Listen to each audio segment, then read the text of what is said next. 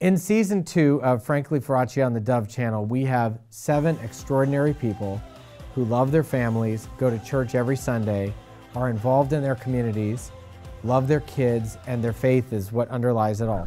On my series on Dove channel, Frankly Faraci, I've been very passionate about being ecumenical and pulling people from all different parts of the faith community.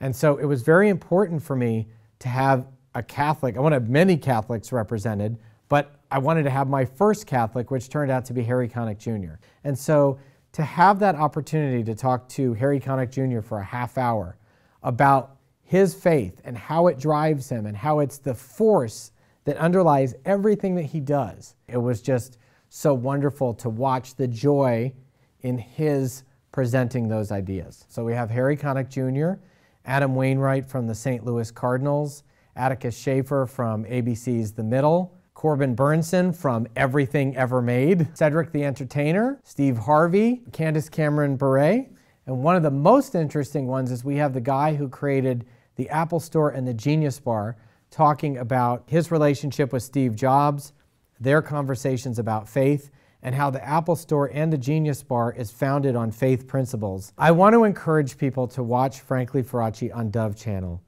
because I made a show that I would want to see if I wasn't a part of it.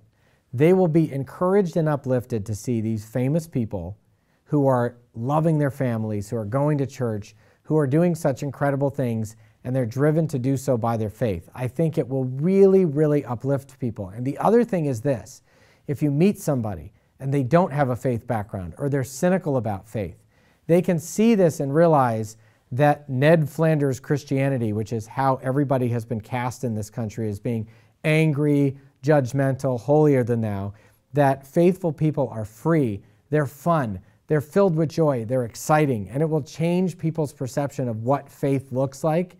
And I am so passionate about that because I believe it needs to be done and those stories need to be told. So I encourage everybody not only to watch, but share it with everybody you know, because it will make a difference in their lives.